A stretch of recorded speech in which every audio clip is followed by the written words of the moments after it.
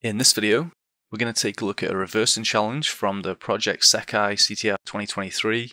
The challenge is called Azusawa's Gacha World, and it's been tagged with this game tag, which was interesting to me, so I wanted to check it out. There's no description here, but we can go through to this other page that was linked. So essentially, there's a character, Kohana Azusawa, and today her birthday banner has dropped, and the description is basically saying that they spent all their money trying to get the limited edition birthday card, but they weren't able to do it and they ran out of money. So it looks like we need to try and get this happy birthday card. So let's go and download the game, which is linked here, and we'll go and take a look at it. So I've moved over to my Windows VM to run the game. This is Commando VM, which is like a pen testing distribution, but it's really overkill for challenges like this. Just make sure that you can run the game, and probably have Cheat Engine installed is normally good for game hacking challenges.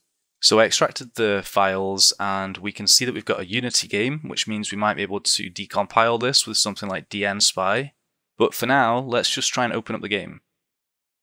We do that. It's in full screen, which is kind of annoying if you want to have Cheat Engine running alongside it. So you can do Alt and Enter in Windows, and you should be able to do. There we go. All right, so you do Alt and Enter, and then you can just resize the window to make it match whatever you're looking for. Let's go a bit bigger than that. Something like that's pretty good. So I'm going to open up Cheat Engine as well alongside that, because if we have a look at the game, actually let's make it a little bit smaller. If we have a look at the game, we'll see that we can, well, I can't read what it's actually saying here, but it looks like we can get a card or we can do something for 100 points, or we can do 10 times that for 10 times the amount of points. And we've got 100 at the moment. We could go and have a look through here. Again, I can't read what the menu options are, but let's just give it a go. So we've got this one that's 100. What I want to do is try and increase this from 100 to, well, over 1,000, so we can try and use this option as well. So I'm going to select the game process, and then the first scan that we're going to do is going to be for 100, because that's the current value that we've got. We'll do our first scan, and then we will hit this one. We'll click what I'm assuming is OK, and there we go. That should go down to 0, and now we're going to say that value has changed to 0. So it's going to give us all the values that were originally 100 whenever we did the first scan, but have changed to 0 since we did the second scan. There's quite a lot. I don't know which one of these is actually our points, so I just basically select them all and hit enter, and then just put in like a big value here. And now if we go to the option to buy 10 of these cards, we'll see that, actually we've got minus, that's not good. Let me do that again. Cancel. Let's do this. Let's do a few less 9s so we don't overflow it. And then we click that again, and now it's looking good. So now we can actually buy the cards. And it basically comes through with 10 cards of different rarities. So you can see these are all 2 stars. But we can keep doing this. This time we got no, it's still all 2-star. Okay, let's do it again. We got a 3-star this time. Alright, well, I kind of just tried this a few times just to see if this would get us the flag eventually, but it doesn't. So the next thing to do is probably going to have a look at the code. So I'm going to minimize these windows, and I'm going to open up dnSpy. We open this up, and then we can just go and open up the Assembly-C# we're looking for. So go to the desktop, dist, and then world data, managed, and then Assembly-C#. This is where the interesting stuff is going to be. And then we can just drill down this to see what we've got. The first thing I noticed was this request classes. And if we go in here, we've got a character class, and we can see all the different properties that the character has. So it's got a name, it's got a card name, a rarity, and one of the properties is flag, which is obviously interesting. We can analyze that, right click and then analyze. Let me see, can I make this a bit bigger? Cool. Alright, so we right click and analyze, and we can basically see where it's used. So when is it assigned and when is it read? We can see it's read by this display 4-star character. And we can drill down and see where is that used, and if we do that, we'll see this display splash art. I'm going to double click it and just have a look and see what the code is showing. And here's the rarity thing. So if it's a 4-star rarity, it's going to do this function. If it's 3 stars, it'll do this one. If it's 2 stars, it'll do this one. And we can have a look at those functions. I clicked that too many times. So here's our 2-star. There we go. It's basically going to do some animations. It's going to play some animations, and that's about it. Let's go back and see, does that differ from the 3-star? And it doesn't. Looks like it's just doing some animations, although the code does look slightly different if I'm not mistaken. But if we go to the display 4-star character, notice that this time we actually have a string flag is character.flag, and if that's not null, it's gonna load this as an image. So it looks like we need to get this 4-star character. Now initially my thoughts here were that maybe we could just have it so that no matter what type of character it is, it always does that function, so it always tries to load the flag as an image. Because maybe the 2-star and 3-star characters actually have a flag, but they're just not being used by these functions. To change this, we can go and edit the method. So I'm going to right click and edit. You'll notice that if we just try to even just compile it as default, it says invalid expression term. It doesn't like these parts, which we can take out.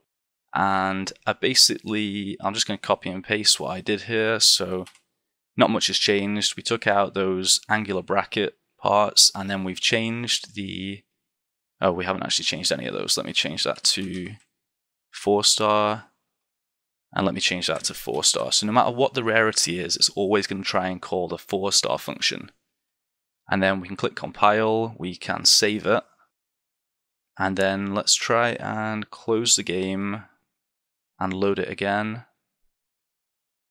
We'll go through the same process. Actually, we don't really need to go through the same process as well. I did find a function in here somewhere where it basically checks to see if your credits are below 100 or below 1,000, depending on what you're trying to do here. So you could actually just change that code as well and just remove that check and just say, well, you could say if the value is 0 or above, then you're able to use these functions. But I'm just going to use Cheat Engine again, so I'll select this.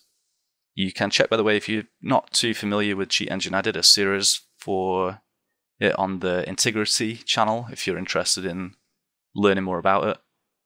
But anyway, let's do our first scan is for 100, and then we're going to buy one of the cards, and then our next scan is for 0. We're going to add these to the list, and then we're going to change all these to like a higher value. We'll go back, okay, and now let's try and do the 1000 option. We've got plenty of credits. Okay. And there we go, we didn't get our 4-star. Let's do that again. And notice that it pops up with this white blank image. So I kind of thought that what's happening here is it is actually trying to load the image where presumably the flag would be. But because the character isn't a 4-star character, it doesn't have the flag. And if we have a look at one of these option menus, we'll find out why that is. So it actually says that there's a 0% chance of getting the happy birthday, the 4-star rarity, and 8.5% chance of getting 3-star, and the 2-star has 91.5%. So according to this, there is 0% chance of us getting the 4-star. Alright, let me close down the game. I'm going to undo the changes that we just made, so I'll just do Control and Z, and then we'll save it again. Okay. And if we have a look through some of the functions that we have in here, I did then find one at some point.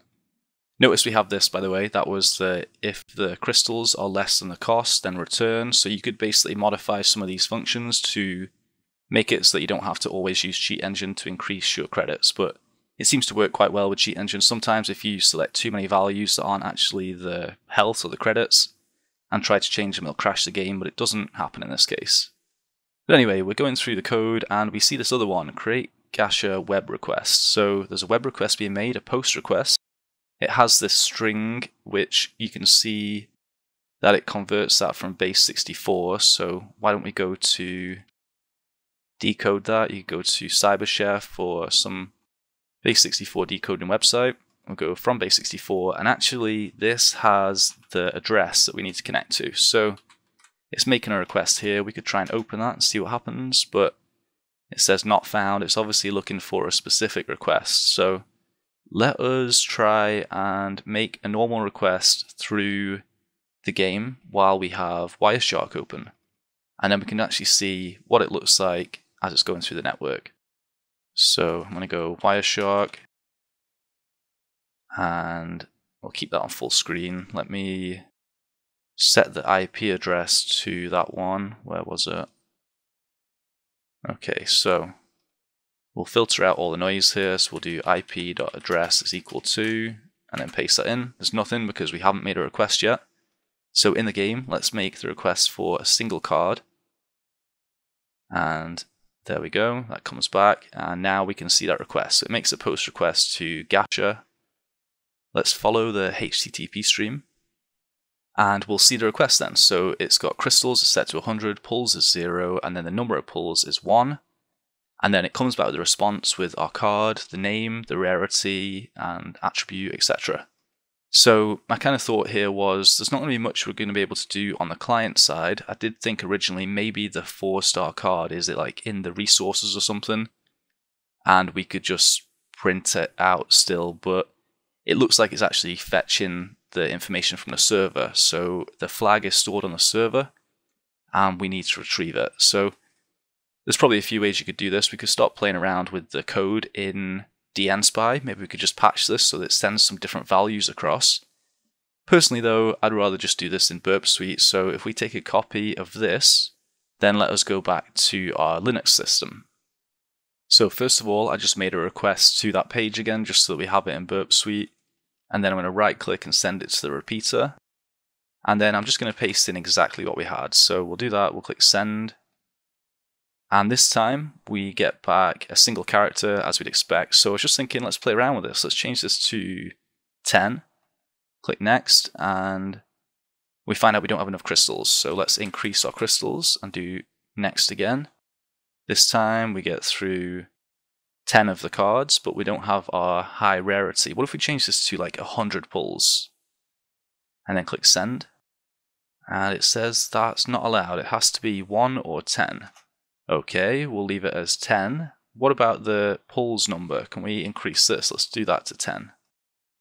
We do that and send. Nope, not looking good. What if we just do it to like a really high value? Send. And look at this, we got back a flag.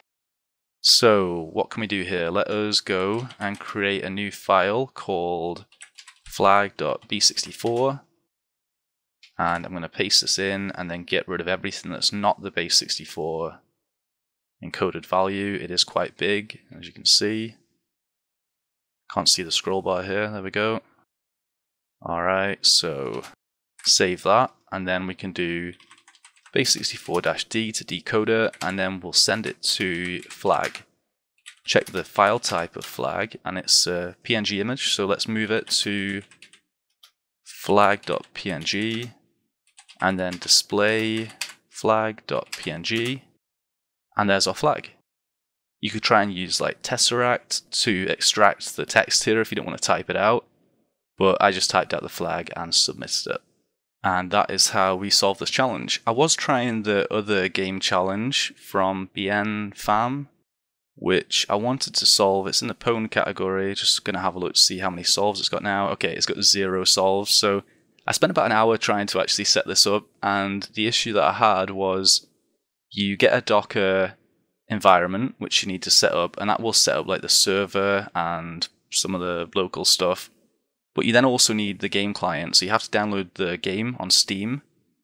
And the problem I was having is that I can't install Steam on Parrot OS, but I could run the Docker environment. So I went over to my Windows VM and I couldn't run the Docker environment, but I could use Steam. So I don't know, maybe I need to use a different Linux distribution, which is not going to have the same issues with Steam.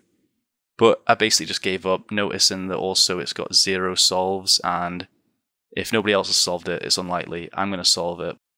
So NeanCat0131, they have some pretty cool game hacking bug reports if you check out their HackerOne. So I'm sure this will be a cool challenge. Maybe once the write-up's out, I'll come and take another look at it and perhaps make a video. We'll see. Anyway, hope you've enjoyed this video. If you have any questions or comments, as ever, leave them down below. Thanks.